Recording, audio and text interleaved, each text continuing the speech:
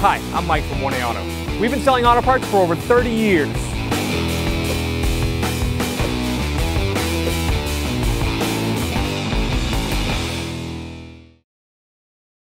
To open up the air box, there's two metal tabs, one towards the back, one towards the front near the washer bottle.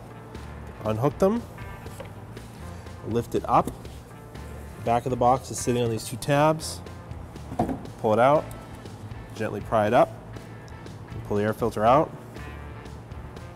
And reinstall the air filter.